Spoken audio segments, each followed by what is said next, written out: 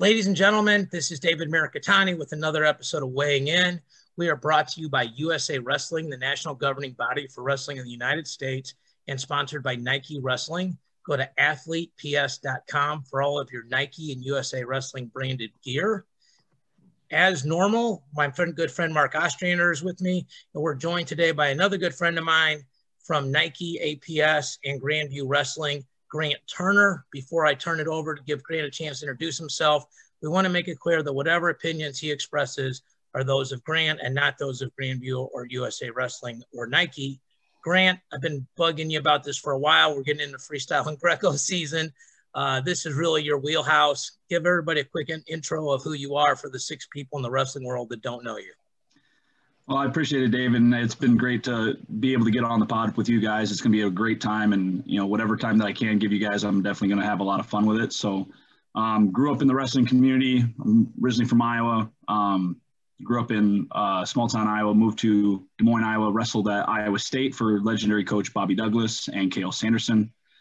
Then basically got into the sporting goods world after that, and then basically started with Nike in 2014. And ever since that time, I've also been coaching. I've been coaching at Grandview University since 2008, and we've had a lot of success at Grandview since we've started, and broke ground on that program. No alumni, nothing else, and basically got that thing going. So, very excited to be on the podcast and weigh in on 2 cents worth of my own opinion. So it'd be great. Sure. And your school is right in Ostrander's neighborhood. He's an Ankeny guy, so. He's seen the success, but 9 out of the last 10 years, you guys have won the national championship. There was one year you guys, I think, tripled up the second place team. You get to coach alongside Nick Mitchell, who's one of the best college coaches in America, period, regardless of level. So it was good to have you on today because, and I guess let's start with this. You, this weekend, were in Iowa for the trophy presentation.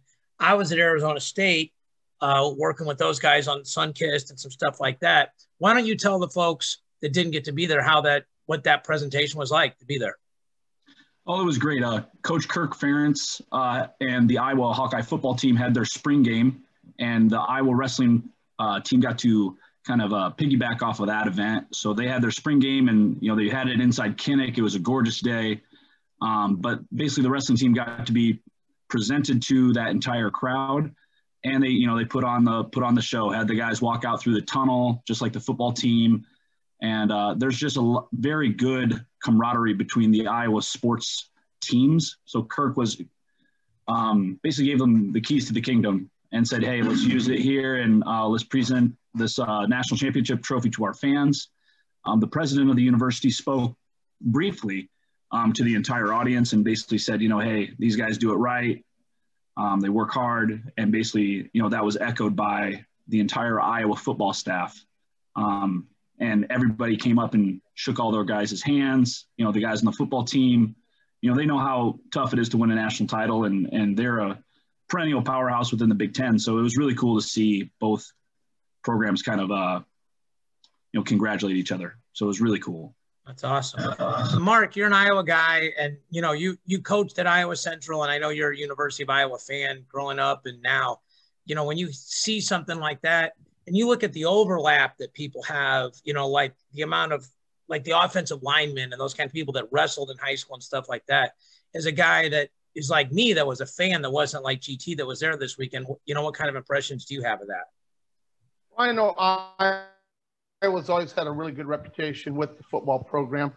You got to think that at least every year they have at least one Iowa kid that was a state champ on their line. The wrestlers are real close to some of these guys. I know Spencer Lee talks to the guy that got down at Tampa Bay that just won Super Bowl. Yeah, Tristan Wirth. Yeah, they were buddies. And, Spencer say he texts me, once a week. We talk a little bit here and there. We're not best friends or anything, but we respect each other, and we're real happy each other's being successful. So, that's just kind of how they're brought up at the University of Iowa. They really do. They appreciate the other sports. So kudos to them. I wish I could have seen the presentation. I guess the only thing I was wondering, Grant, Did you hear anything while you were down there, whether or not Spencer Lee's going to have surgery, or is he just going to let it heal like he did the other one? I haven't heard anything particular about his position on whether or not he's going to, go and do surgery or what his goal is. I just knew, he was, just kind of, I mean, you could tell he wasn't 100%, like even like walking around and things. So, okay. But I'm sure that he'll make his decision with his family and coaches and figure that out. But I didn't hear anything to that effect. Okay. Well, it's interesting because next weekend, we're recording this on the 19th at around 12:30 in the afternoon. The next weekend is a big tournament at Coralville. Grant's at all these events. That's actually one of the ways how we originally met. And I'll be up there as well. And I'm going through Iowa City. I think Coralville's almost like a suburb of Iowa City, basically. And I'm going to get to do an in-person video interview with Tom, Terry, and Morningstar. So I'm pretty excited that I always like to watch the guys talk about each other on the air. Like I would love to get GTU and Nick together sometime, and like Lohman and all those guys. Cause I mean, it's like brothers, like there's all this admiration. No one else can mess with each other, but you guys bust each other every chance you can, 100%. So I'm looking forward to doing that. This past weekend, I was at Arizona State, got a chance to do a podcast with Frank and Lee and Zeke. And then went to a bunch of the fundraising things they had and the golf outing and all that kind of stuff. But there was two things that really stuck out to me. One, and the one word that gets used a lot is culture. They talked about changing the culture, that 5 years ago, they were 65th and had one qualifier that scored no points. And then a year and a half ago, they beat Penn State in a dual meet. And this year, they're top 4 in the country. They've got obviously, like everybody else, all their All-Americans coming back. They bring in Parco, and, they have a kid like Norfleet who was ranked top 4 and did an All-American this year, but was one of the All-Americans last year. So I thought that was really interesting. I want to talk to you guys about culture, but I'm going to start with Frank Molinaro discussed it. It obviously comes from Penn State, I believe, or, Kale, but they talked a lot about it, which is this idea of gratitude, of being happy, being grateful for what you have instead of complaining about what you don't have. For the people maybe watching or listening for the first time, Mark was a national championship coach. Grant's a national championship coach. My dad and I were national runner-up coaches. So not a bad coaching resume on this podcast, but I don't think we talked a lot about gratitude. I mean, maybe hopefully we instilled it, but I don't think it was a conscious thing. I know my father and I didn't do that, but they talked about how important gratitude was, especially in the year of COVID, right when that number 1 recruiting class they had, their senior year got taken from them. Shields, Maruka, Zahid, all those guys. So whichever one you guys want to go first, when you think about gratitude and the importance of it, whether it's in your daily life or whether it's as an athlete or as a coaching staff, how do you think all of us could sort of implement that into our lives? Well, I guess I could start, David. When I took over at Iowa Central back in 1994, I was an assistant coach for 5 years before that. We had a shooting at the dorms, and it was local people coming out because one of the wrestlers was dating a girl, and her boyfriend was in jail. And so he sent some of his buddies out to shoot up the dorms trying to get to this one guy. And so it was kind of a mess, and they let school out early. And basically what happened is we kind of disbanded the wrestling team from then on, from that point. So I got fired. The head coach got fired, or didn't get fired, but he resigned. The president of the college left. And then the new president came in and offered me the job the day after he came in to go back and start the program again. So I started with 0 wrestlers. Everybody got sent home early April. So we had to start from scratch, David. And my goal was to bring in 30 kids and start all over and build the culture the way you want to build a culture. And, we qualified all 10 kids to nationals that year. It was the first time Iowa Central had ever done it. We weren't real good, but we had some good kids, and mostly Iowa kids. And then all of a sudden I started recruiting from out of state. Once you start placing higher every year in the national tournament, because we went from 9th to 6th, to 3rd, to 2nd, to 2nd, you know, and then we finally got first, and then we dropped back. We redshirted most of our team, and we got third the following year. That was the last year I coached there. But I think once you build success, you build culture, and kids come on in to your program with an expectation that, okay, this school has been doing it year in and year out. They can do it for me. And that's kind of what you do. And you tell them when they come in, it's not going to be easy.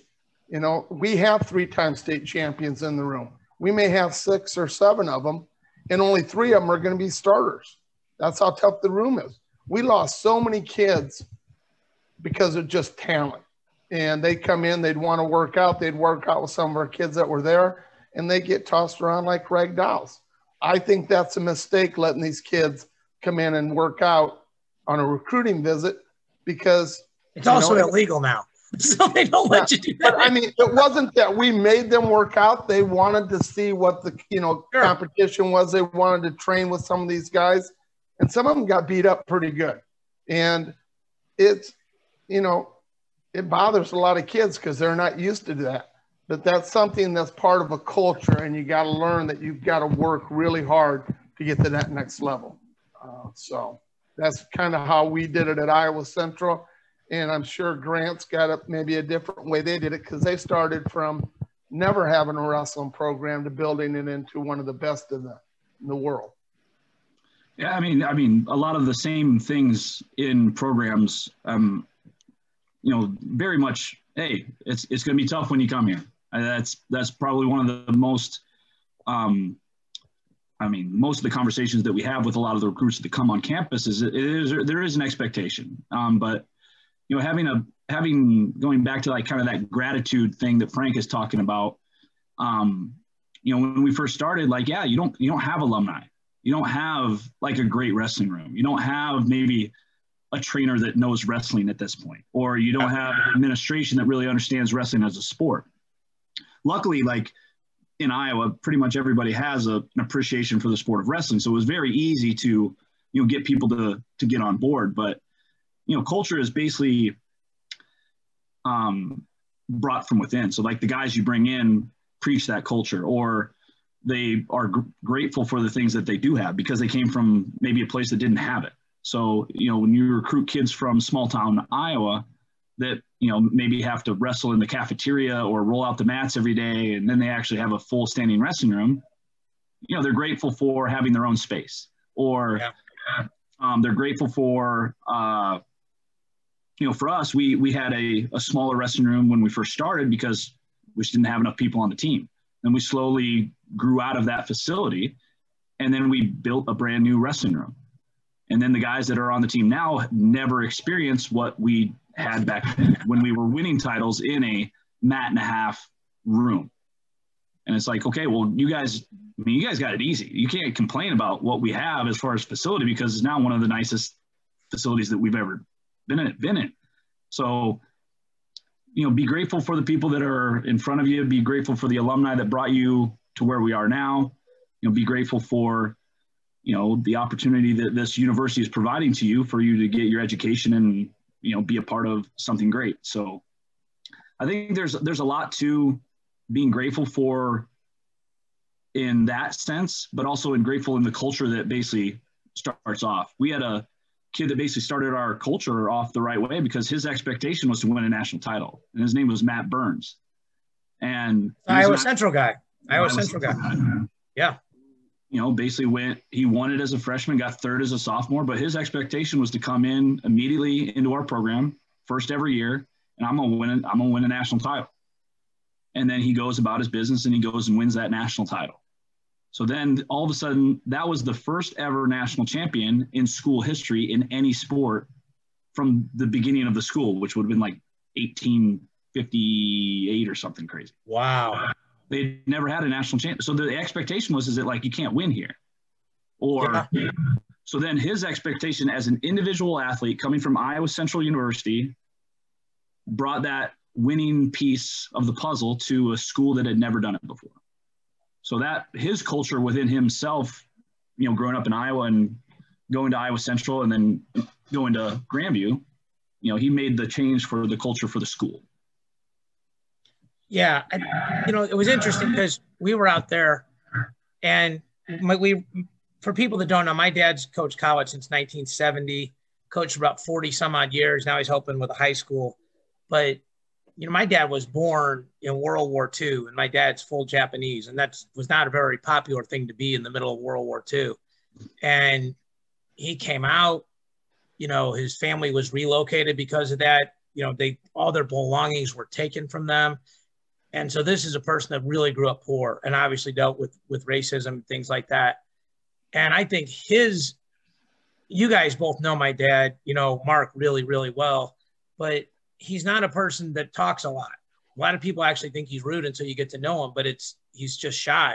And he's Japanese, and that's our culture. You're not outwardly. I mean, I'm like my mom, obviously, but in terms of the communication part, but like I saw a guy this weekend that's a few years older than me that was one of my dad's wrestlers. And we were sitting around one night talking, and he's explaining to his daughter who my mom and dad were to him and how these two people changed his life. And what I can say is that watching my dad as a head coach, Mark, you as a head coach, Nick, and I know you, Grant, you are not Hugh Grant, but you, Grant Turner. I know you guys all cared about the kids. I know we all want to win. We're all fierce competitors, but you cared about the kids more. Like I know we've all had to throw guys off of our team because they didn't fit the culture. And I think that's the one part about culture that you don't want to say out loud, but like, look, you're not going to tolerate drinking, partying, being disrespectful to your teammates, being disrespectful to women, any of that sort of stuff. Like, look, we live by a certain code and we all make mistakes. No one's perfect. No one bats 1,000. But if you don't live by that code, we're not the place for you. And I think people conform or they leave. I think that's one of the things, and then, what I saw with those guys, like I saw that Frank changed Zeke and changed Lee. We all know Lee really well. Lee's just a grinder and he could have the #1 recruiting class in the country and he'll be on to the next class the next year. And that attitude does not really blend with being grateful, because grateful is like, I'm happy for what I have. And it's almost like being content. And you can't be a great recruiter and be content. And, that's what Fritz and I were talking about. I was like, hey, it kind of helped me understand I can be happy that Richie Figueroa is coming to Arizona State. I'm still going to recruit, but I can take a minute and enjoy that Kyle Parko's coming, Richie Figueroa is coming, all of our All-Americans are coming back. Anthony Valencia is coming back again. We got a team trophy, all these things. So to me, and, I'm just an assistant coach, but I watched, those guys and and GT, you work with a lot of these Olympic level athletes, even the ones that aren't with Nike, them because you talk to them about being with Nike at some point. How much do you think gratitude works in their lives? Because combining with striving to be the best and never being satisfied, but still being grateful for the opportunities they have. I think, it's really great for the international athletes because once again, that group is extremely tight and smaller. I mean, all these college guys, there's a lot of college athletes at all divisions. And when you choose to go on to wrestle internationally, that group gets really tight and smaller. And, they're just happy to be associated with, whatever RTC or place that they're working with. And, giving the time because, it is a different level. It is a different path. It is a different level of competition for those guys. So I think like a lot of those guys, regardless of wherever they're at, I mean, they're very happy for the opportunity to be able to be at, let's say, a Sunkist Kids organization or a Titan Mercury organization or, like Hawkeye Wrestling Club. Hawkeye Wrestling Club, Nittany Lion Wrestling Club, the Minnesota Storm, the California RTCs. So I think when they get those opportunities, they're very fortunate to have the people that are supporting them on the international scene, along with sponsors and, everybody else. But I think they can definitely be in that grateful pile for, people like Art Martori, Andy Barth. Yeah. Those guys that are basically funding a lot of the international scope of what we do. And I just only singled out two guys. There's a lot more people to that list. For sure. Yeah. Yeah. No, but when we talked, I visited with Forrest Molinari, who you know very well. I actually met her the first time through you. Kayla Miracle, who is our Olympian at 62 kgs. And, you know, we talked to Zeke and them about the importance of an Art Martori. And that's where they're like, well, look, if you can't be grateful you have somebody like Art Martori who happens to love wrestling, what if Art Martori and Andy Barth love basketball instead of wrestling? Like, how many people's lives would be different, right? And, you know, Kayla's a really soft-spoken girl. And, you know, I just said, you don't know me, but, you know, she was, well, I've heard of you. And I said, well, congratulations. She's like, I'm just happy it worked out. You know, like there's this gratitude that kind of runs through all these athletes. And I think a lot of times we think they're maybe arrogant, but most of them are just awesome people. You know, like Dake and Burroughs went at each other, but when Dake won, he didn't flex on Burroughs. He didn't even really celebrate. It was, they said he patted him on the back and talked to him and said, thank you. You helped push me to this point. You know, so I think that's a very interesting thing. I got one question, David. I wanted to ask Grant this. The RTCs that have come up in the last 15 years now, because there are so many more, we used to have the Sunkiss kids. Right. And that was really the only one that I had ever heard of at that time, because Titan Mercury I did not hear about until probably 10, 11 years ago. It was the first time that I had heard about it. How much of a change, because of the RTCs we have, has helped improve our international wrestlers? Oh, there's no question in my mind that the ability of these RTCs and more money flowing into the sport has changed the game for our international athletes. Yeah, I mean, to your point, back in the day when I came out of college, it was, you know, the New York Athletic Club, Sunkiss Kids, and then your local college clubs. So Cyclone Wrestling Club, Hawkeye Wrestling Club, Panther Wrestling Club, whatever it may be, that version of that for the university. But now, like, almost all of those places have some sort of post-collegiate presence. And, you know, you're getting some of these guys to continue to train together. I can't imagine how many guys are training at universities from other countries as well that have come to the U.S. to train with us, because, you know, we just have more partners. We have more guys investing into their international career. I think it's, you know, and there's lots of people that have, you know, financially come back and given to the sport and helped us do that. But I think that because they're seeing a return on investment as well. We won the world title in Paris for the first time since I believe it was 95. Yes, correct. And, you know, Titan Mercury started helping out, and I don't remember what year it was, so please forgive me, but when I first started, Titan Mercury was just kind of a bigger thing at that point. And I know in like 2014, 2015 is like when they started really putting guys on the teams and helping out with, you know, and it very well could have been a smaller thing at that time, but that's when I got more into the sport at that time period. So within 2 to 3 years, you know, we're world champions in men's style, I should say. Yeah, right. But like Forrest Molinari said, she goes, I'd literally be living at the poverty level if it wasn't for the support of, in her case, Sunkiss, but these RTCs. The interview I did, which went up on Friday, was Zeke and Frank and Lee. I asked Zeke the question because Zeke is one of the guys primarily considered for bringing the RTC model over here to the United States, because he was the USA Wrestling coach. He has a very different perspective on it than most college coaches. And if you don't watch the whole interview, if you just fast forward to that part, it's really interesting. He talks about how it happened, what the challenges were, what the old setup was, why the old setup wasn't working. And it wasn't really anybody's fault. It's just like, if I'm coaching Grant Turner and he's a national champion, I don't want him going to Colorado Springs all the time. I want him staying here, training with me. I want him training with the new guys. I want him working out with Matt Burns. You know, I want him working out with those guys. And how, you know, there was sort of this compromise that happened, and then the RTCs developed out of that. And, you know, I've said this numerous times. I always thought the colleges would drive the RTCs, but I feel like the RTCs are driving the colleges now.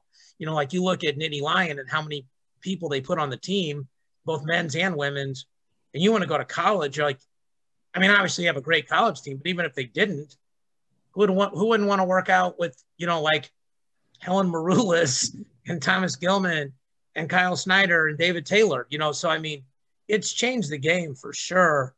And, it's an arms race. The folks that have the most funded RTCs are winning a lot. I mean, there's a couple of exceptions, but in general, that's how it goes. And we also have some interesting RTCs in terms of like Cliff Keen that's got international. They put the first two athletes on the Olympic team because of how it works in those other countries with Misik and Amin.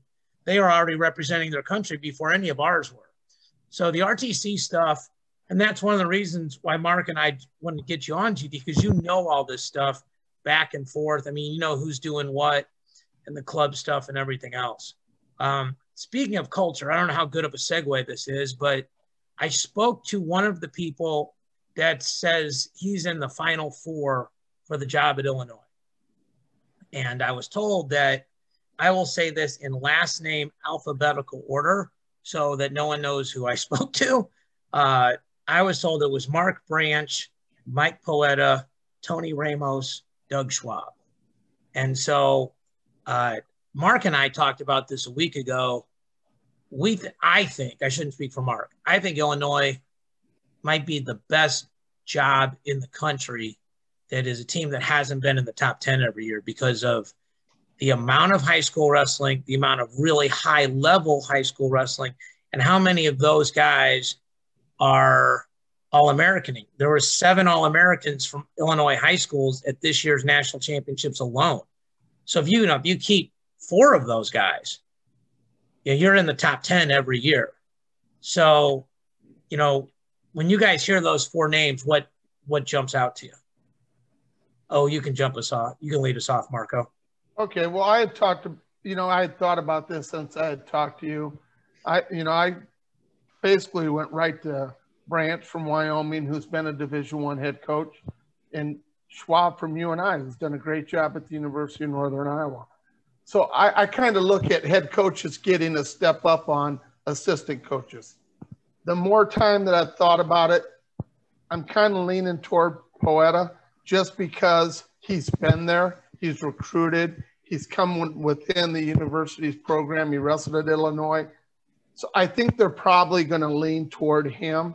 And that's just my opinion. And so GT, I think Northern Iowa, I believe, is a Nike school. Branch, Wyoming's an Adidas school. And I know North Carolina and Illinois are Nike schools. So I know you have, I'm sure you know Branch and you're friends with them, but I know you work with 3 of those guys. You're still in the recruiting. I know you really coordinate or lead the out-of-state recruiting for Grandview.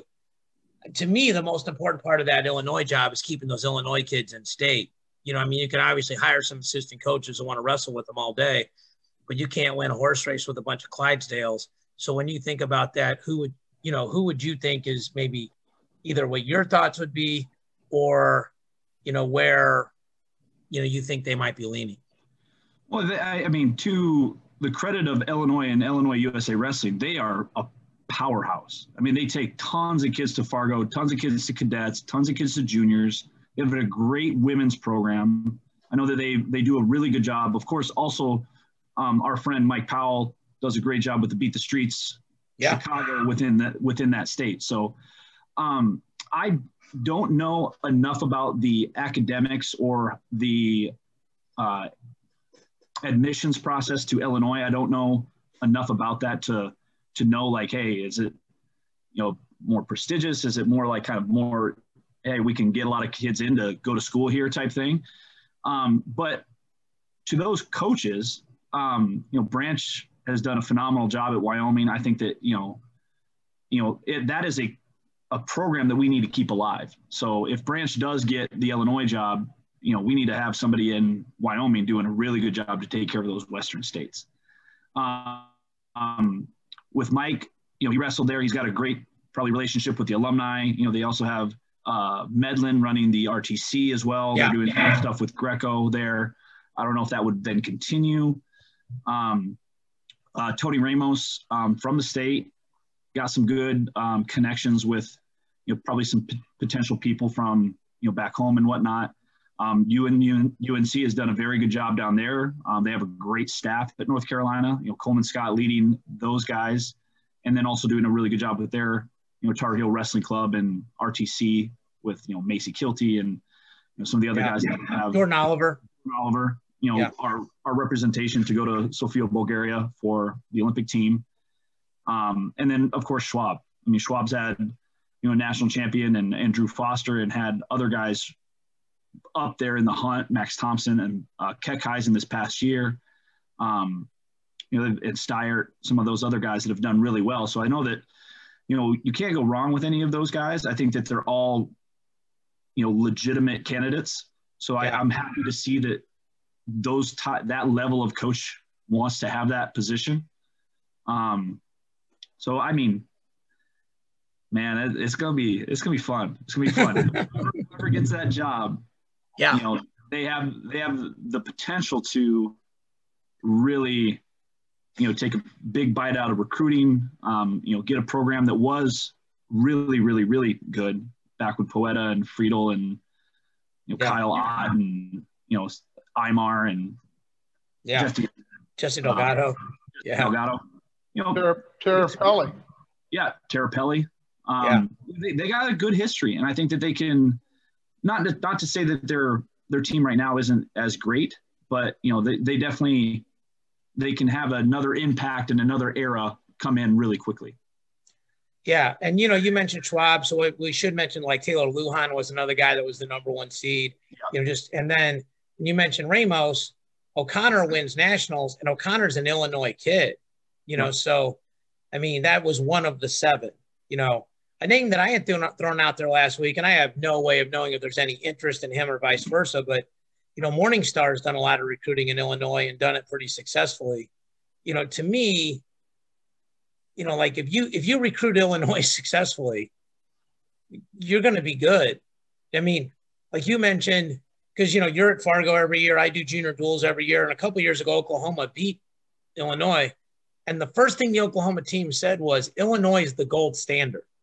Like it meant more beating Illinois. It's not like if Illinois just had 5 open weights this year for whatever reason, like it does it, to be the champ, you got to beat the champ. And Illinois is the champ every year. When you go to these tournaments, like even if they weren't, those are the teams. Like a good buddy of mine, Kyle Martin, he's the cadet director in PA, and they've got, PA's amazing because they have really great sort of cadet.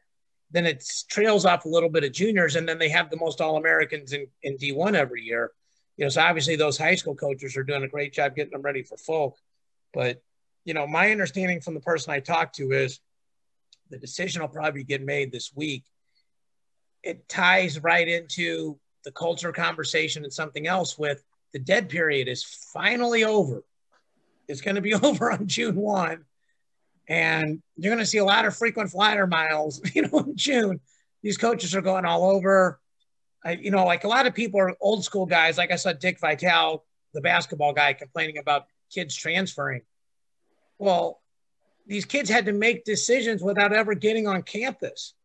And normally I'm pro coach. I was a coach, but, if you have to go watch a Zoom video of what your dorm is going to look like and what the wrestling room is going to look like, and recruiting's like dating. They're really, really nice to you. And when you get there, they're not as nice to you because you're not leaving for a while. Nobody wants to say that, but that's the truth. And so maybe somebody's not as nice to you now, and you're just like, it's not the same fit that I thought it was going to be. So I think between the dead period being over, the transfer portal hot and heavy. We've got, like Parko went in and came out, Max Dean is in there. Shane Griffith is in there. Jaden Abbas is in there. There's kids going in and out of there all the time. That's how Jaden Ironman got to Iowa. These are things that literally changed the national tournament. If Jaden Ironman's not at Iowa, Penn State may win nationals this year. That's how big of a pick. That's how important the portal is. And I literally just thought that's how important the portal is. Literally, you could argue Chain 2 won the national title. So Jared Verclaren, by the way, committed to UVA. So I was texting Paulson about that. They're very excited about that.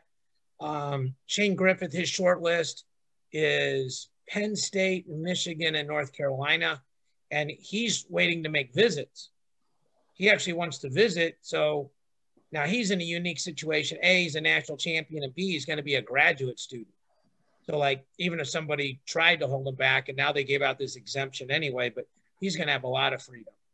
Joey Prada at Oklahoma University too, by the way. I was texting with Lou Rosselli. Huge pickup for them. That was a big hole for them all year. They had a pretty good dual meet team. They had an unbelievable Big 12 tournament team. And a guy like Prada, you know, gives them a lot of chances to win a lot more matches. Last thing, I guess we'll talk about today. Well, no, two things. Jason Borelli to American University. Yep. So that came out. What were your guys' thoughts on that? I thought it was a great pickup for American University. He's done such a great job at Stanford. American's another one of those schools with the academics are so rigorous. And, it's different when you go to one of the top educational schools in the country, David, and you're trying to spend 5 hours a day training, dieting, doing all the things right to be successful in college wrestling. And then on top of that, you have to spend at least 6 or 7 hours a day, not just in class, but above classroom work, studying, because you're taking some of the hardest classes. So Americans is very similar to Stanford, I think. So I think he knows what kind of student athlete he needs to bring in. So I think he's going to do a really good job. What do you think, GT? I mean, I love Jason Borelli. I think he's a phenomenal coach. He's done a great job at Stanford. I think that, him staying within that kind of that academic world, like, the Princetons, the Columbias, the Harvards, the Stanford, American is very much in that conversation with education. So, he's got a pretty good hold on, maybe the academic side and who he can recruit, and knowing that, he's got probably the same kind of contacts to on the academic side to make sure that, one, they can be eligible and get into the school, and then also on the athletic side, what you're getting. So I think it's a really good hire. And once again, American is, they're a great university. They've had, national champions, and so they have a commitment to wrestling. So I'm very excited about that hire. Yeah, it'll be interesting. I think one of the things that struck me about Borelli is you have a recruiting list, right? We all have our recruiting list. His list doesn't change. Like if I was coaching junior college, my list and his list don't overlap at all. Like there's a big separation there. His Stanford list and his American list, the same thing. You got to have 30 on the ACT, be the top 6% of your class, had to have done some special things outside. Your extracurriculars have to be on point. You have to be great socially. Can't have any problems there. So, he's going to be able to hit the ground running. One of the kids from St. Louis, Lucas White, who trains at CBC, went to CBC, trains with us in the summertime.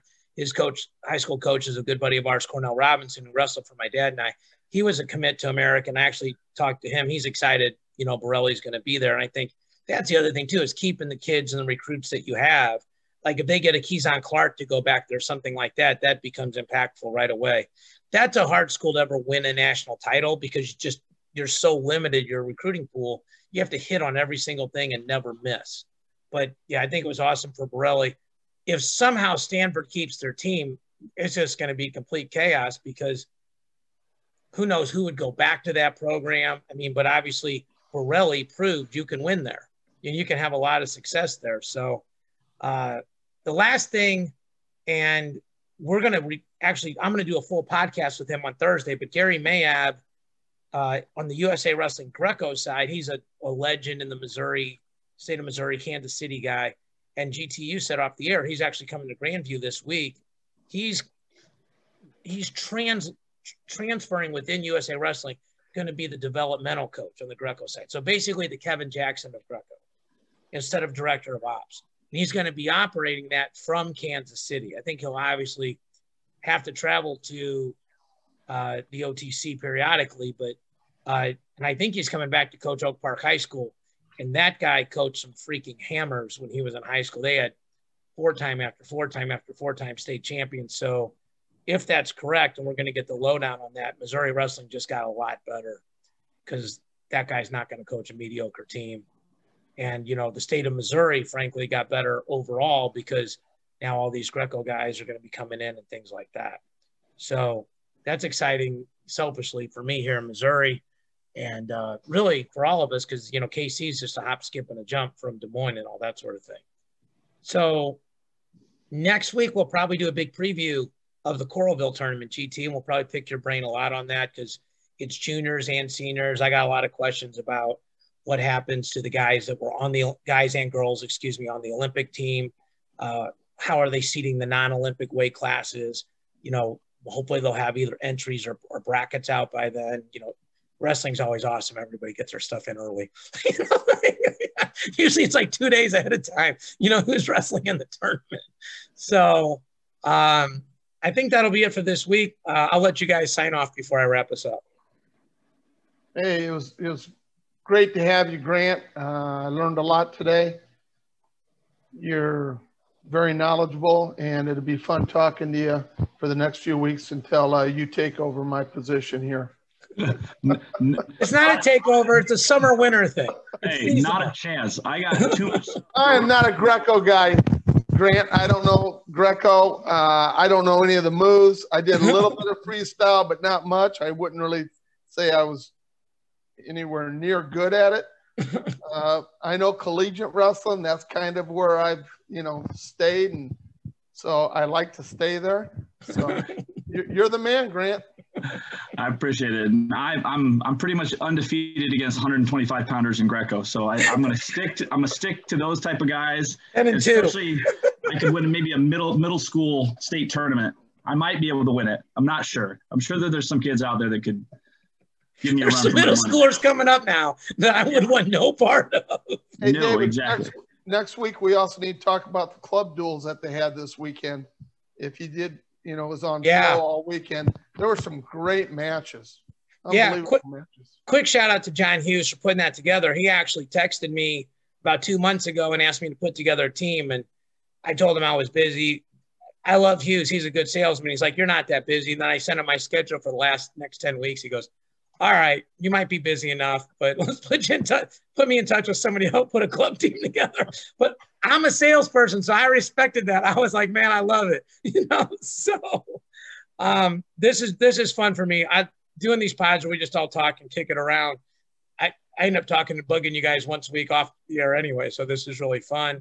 On behalf of USA Wrestling and Nike, we thank everybody for watching, listening, tweeting, Facebooking, Instagramming, everything we're doing. We're trying our best to give you guys the most intelligent podcast out there. Thank you guys so much. We'll come back to you next week.